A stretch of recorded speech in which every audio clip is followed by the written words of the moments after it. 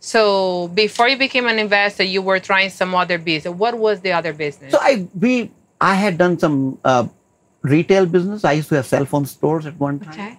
So So you've been trying to be a left brainer, having a W-2, but you were somehow trying to try the market in other business. yes, I always wanted to be self-sufficient and not work for somebody else. Yes. But it doesn't always happen. See, again, being part of this inner circle, I had access to such brilliant minds and such helpful people.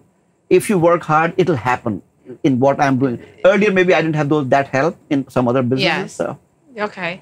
So even though you have tried the other business, that didn't work as financial as the way you wish, but do you see the difference in the real estate in a shorter time that you are an investor? So we made money in the previous business I had. We made good money, but the flexibility was not there. I was doing it 9 to 5, 7 days a week, putting a lot of hours. Now we still work hard, but if I have to take a week off, I can do that. I have that flexibility to spend time with my family. So that's the beauty of what I'm doing right now. Okay. The amount of time spent in doing what I was doing. Yeah.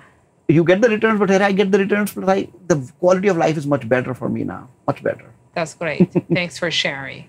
Where are you from originally? So I was born in India, grew up there, did my engineering, and then I came here to work. And I've been here in Texas, I've been for almost 27 years now. How much has real estate transformed your life? It has made me more calm and more relaxed. And we get to spend more time together with the family. I love to travel. As a family, we love to travel. I get to travel more now.